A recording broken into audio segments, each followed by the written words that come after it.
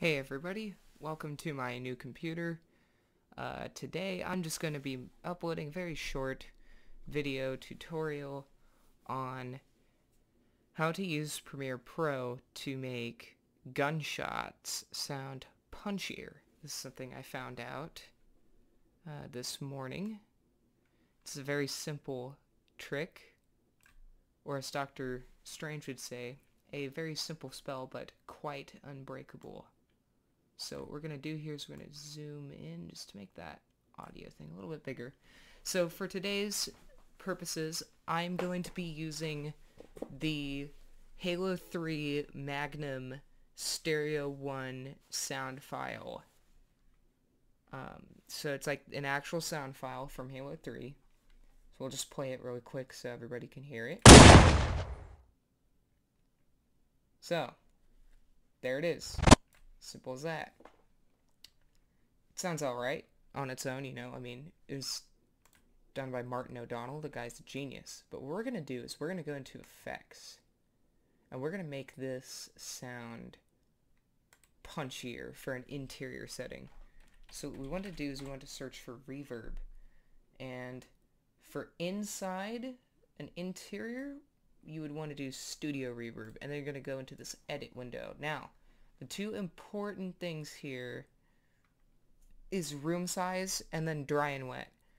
So if we want a large warehouse, which for my purposes, like, you know, just a place that's large and echoey but also interior, like I said, a warehouse, that's kind of significant to me, and you will see that later. Let me put this reverb effect on here. Now take a listen.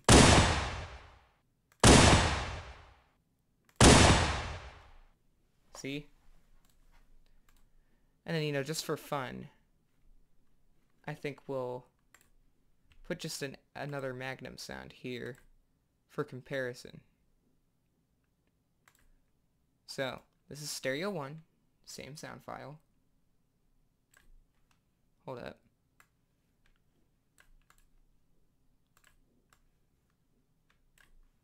I don't know what is going on. Huh. That's weird.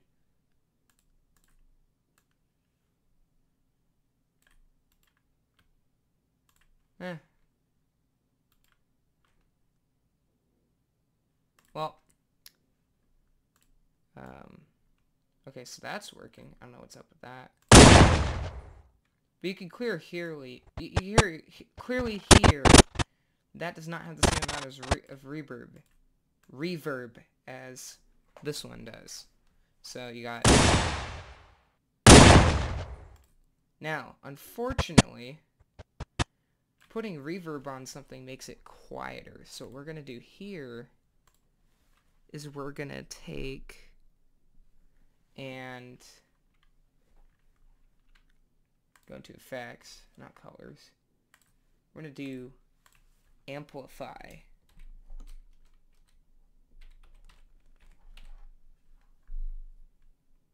So, we apply that onto this reverb effect. And what I usually do is I just leave it linked. So, I'm going to increase it to about there. We're going to take a listen now.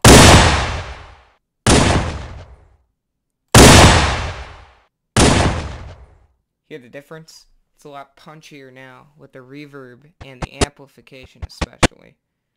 Together, they create... And that, I will remind you, is the original Halo 3 Magnum sound file, and I made it sound like this.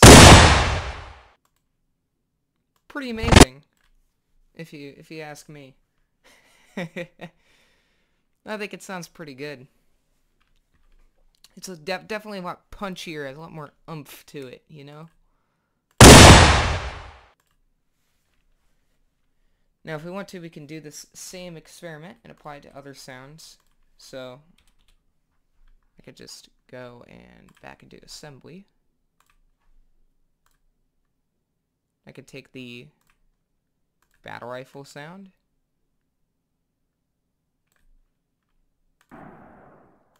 Okay.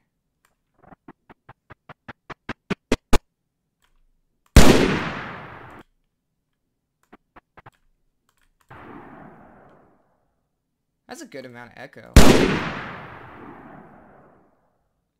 Yeah. Pretty decent on its own. Now let's make it have the full burst sound effect. To do that, we have to take the separate files.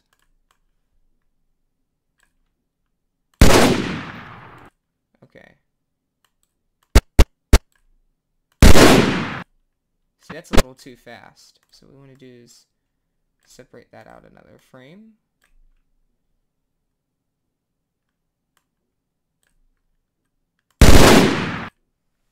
It's getting much closer now.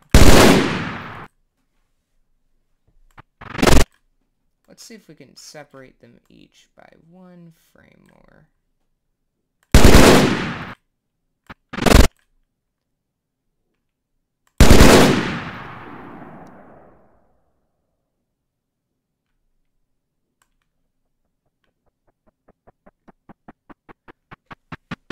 I think that sounds about right.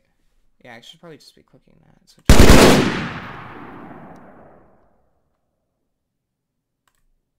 okay. So, we have that.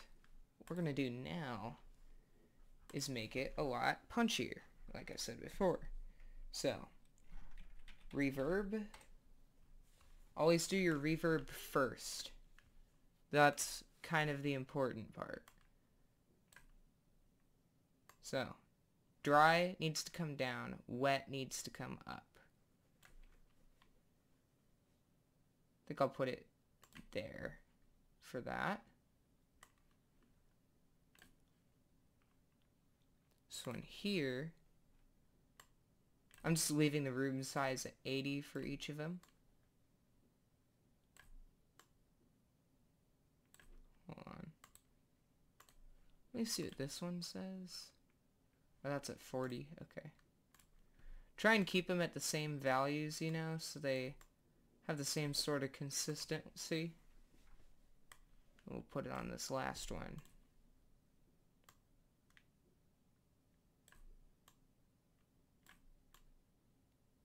Okay.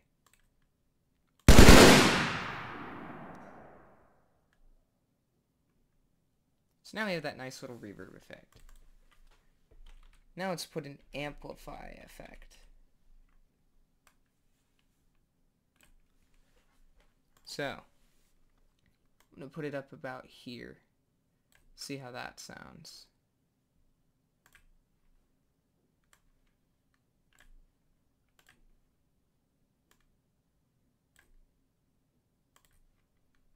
And then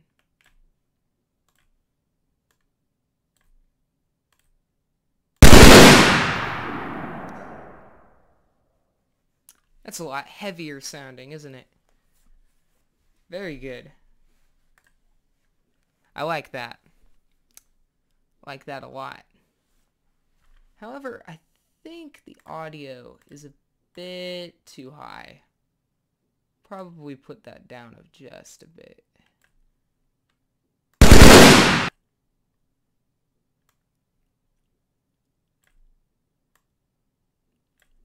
There we go.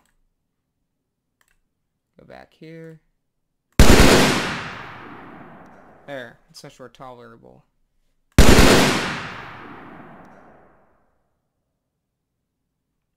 Now if we wanted to, we could make it sound just a bit punchier by kicking it up to near 20 for each of them.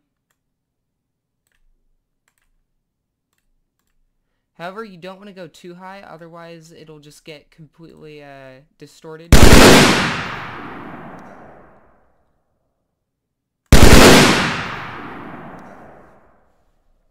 So yeah, there you have it. Quick, I guess, audio editing tutorial.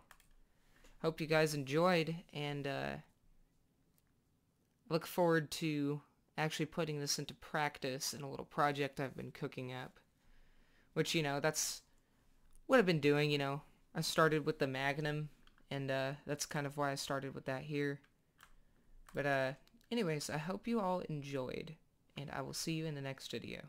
Goodbye.